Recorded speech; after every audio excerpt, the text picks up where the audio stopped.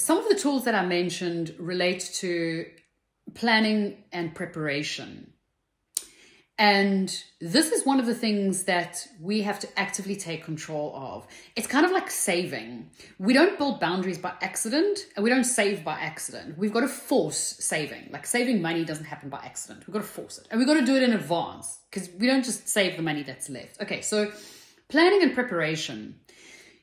Whatever situation you're dealing with, so if we're talking about your time, for example, and you feel that there is an unreasonable expectation of the workload that you have, in order to prepare for these conversations and in order to prepare for this boundary building, you're going to need to sit down and draw up a realistic timetable of what your life looks like on a weekly basis. So that, if someone came to you and said, well, Yvonne, you say your workload is unreasonable. What is your workload? In that moment, you're not prepared. And so then it becomes a feeling. Well, I feel like I'm overworked. Yeah, but can we actually sit down? Can you show me some kind of timetable? Can you show me some kind of indication of what your general responsibilities are? So on a weekly, monthly basis, and what the past couple of weeks have looked like, so that if someone was sitting down with that conversation and going, okay, prove it. I don't think that your workload is unreasonable. You can actually say, okay, let's have this conversation. So what I've done, because I'm also wondering, am I being unreasonable? I was also wondering, like, should I be doing things differently? I drew up an indication of my workload for the last 6 weeks. I drew up an indication of what my general responsibilities are and how long they take. And so that we can look at this. Now, there's a couple of things, and there's a couple of reasons that that's important. One, it provides evidence for any kind of conversation that's going to come up, and you're going to have to initiate some of these conversations, fine. But it also provides you with a sense that you're not the problem. And maybe you are the problem, okay? So this would then identify, like, actually, I don't know why I'm complaining. I actually don't, Or it may be, it gives you that sense that I'm not mad, because it's very easy in an environment where everybody's overworking and everybody's stressed and there's always crises. It's easy to feel like I'm the one with the problem. I should just suck it up. I should just be. So having this formally written down is very valuable for you to go, no, actually, I'm not mad. And this isn't sustainable. So preparing is sitting down and going, if someone asked me to prove that I'm overworking, could I actually do that? That's very important. So preparation, do that. We don't have to even don't even think about the conversations you're going to have. To begin with, this is your behind the scenes preparation. Okay? Prepare people for what to expect from you. So when you're studying, one of the ways this looks, for example, is with your family. A lot of people struggle with managing their family's expectations of what the family expects from you while you're studying. And so then it comes in, no, I can't have supper tonight with the family. No, I can't go to so-and-so's birthday party. And that builds up resentment. We got to be aware of the fact that resentment generally occurs when expectations don't meet reality. That's when people get angry. We don't really think about that, but it's important, right? So I get resentful and bitter and I feel betrayed when I expected something from you and I didn't get it. That's when people get angry and frustrated and resentful. If they know this is what I can expect from that person, mentally they are prepared for what they're going to get from you. And they may not like it, but it's a very different sense of knee-jerk resentment in the moment and anger. And it's slowly a case of, well, that person just doesn't do that.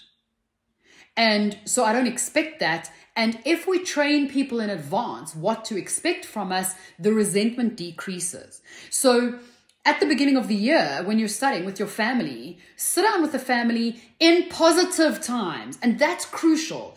Do this when things are calm. Having a conversation with someone where you've already upset them, where they're already resentful, it's very difficult to have logical conversations then. Because I need something from you now and you're not giving it to me. Now is not the time to sit down and go, let's have a calm conversation about this. I'm annoyed, right? Do this before I'm annoyed, okay? So sit down with your family when times are good. When I've registered for my exams, I've registered for my studying.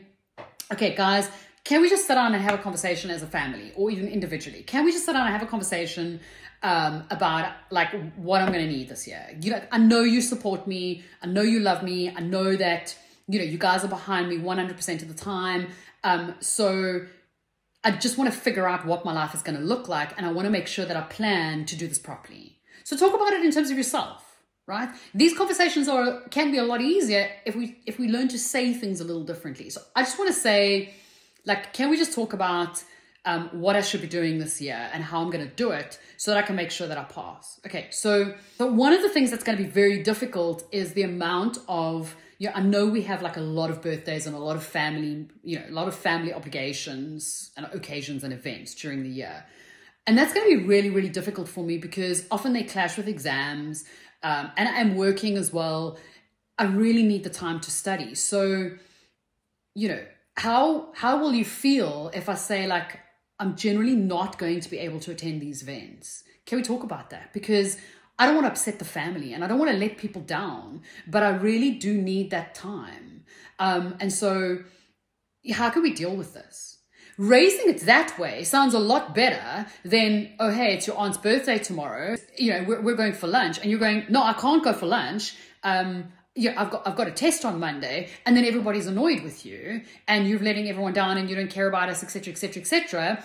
Having that conversation right up front and then continually reinforcing that. When your family's birthday is coming up. So when it's a week away, not tomorrow, when it's a week away, you're like, I know my aunt's birthday is next week, but like, sure, it's going to be difficult not to be there. Again, all you need to do is reinforce that conversation. You don't have to have the hard conversation again. You kind of have to remind people, remember that conversation we had? And when you're with your family, it's positive. It can be very easily done. But just even saying like, well, it's going to be really difficult not to attend, my aunt's birthday lunch next weekend. I really wish I could be there. It's such it's such a pity that I have to study, but hopefully, if I pass this year, like hopefully next year I won't have this issue. And your family's there, oh yeah, that's right, she's not going to be there. Oh man. They may then say, no, but this aunt, she's special and she's always there for you. And they may try and pull you back in. You got to stand your ground and go, I know. And it's not that like, why are you kind of making this seem as though this is a choice in terms of how much I care about this person? We had this discussion, remember? Like, I've got to stick to that. It doesn't mean that I love them less. It doesn't mean that I don't care about them, but we did have this discussion. It's not possible. Like, we did have this discussion. Sometimes that's all it takes, just the memory of kind of going, remember, I'm not going to be like, it's going to be really difficult not to be there. And then in most cases, oh yeah, that's right, she's not going to be, oh, that's such a pity. Okay, fine. And then as the time gets closer, yeah, are you sure you can't be there? No, I wish I could, but I really can't. I really, really can't. Okay, fine. The first time that happens is going to be a little bit tricky, but then they're learning this is how it goes. So for the first couple of times that happens, make sure you're prepared in advance. There's a family occasion coming up in a week's time. Prepare everyone when things are still calm. And make them understand that it's not something you're doing because you want to do it and you just don't care about the family. Like, sometimes that's all it takes. So preparation, to have these conversations when times are good. When things are calm, when this is not on the table, have those conversations in good time. So planning and preparation, do this in advance. It's a lot easier and the conversations are less tough. Now they're not like, oh, I've got to upset this person. I don't want to. And include them in the conversation. It's often it's a little bit sneaky, but it's a very good management tool as well. People will accept decisions a lot easier if they feel part of the decision, right? So instead of sitting there and going, guys, I'm not going to attend any family birthdays this year, we can land up at the same place if we say things like, one of the things that's going to be challenging this year is like there's so many family birthdays and they add up, that's a lot of time. Like, how do you think we can deal with this? Because I really need that time. Often it overlaps with test prep, with tests that I have to write. So how do you feel we could deal with this? How do you feel I could deal with this? What do you think I should do?